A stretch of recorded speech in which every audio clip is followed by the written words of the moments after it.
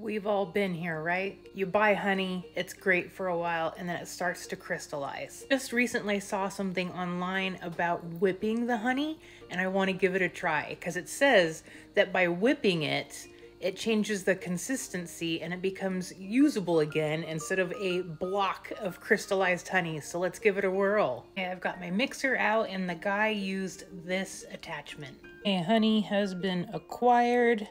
Don't forget to rinse and recycle your container.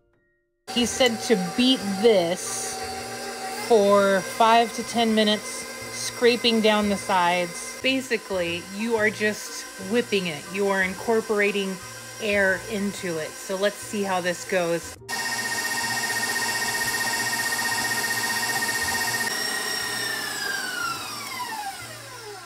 Okay, this is what it looks like at 5 minutes. I'm scraping the sides. Ooh, look at that consistency. Goody tama. Okay, so it's been about 10 minutes of beating it on high. I am excited to try it.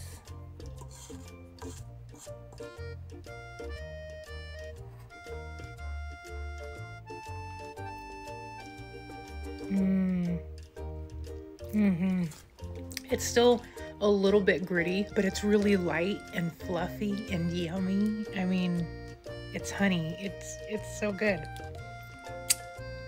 I wonder if I keep beating it, what's gonna happen. Okay, so this is 15 minutes of beating the honey. Yum.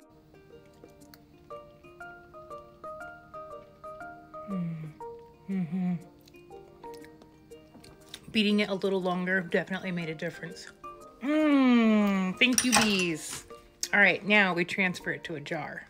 Finally, my years of hoarding jars is paying off. Ta-da! Cute little jar of whipped honey that is finally usable again. Yay! I'm ready to have me some toast.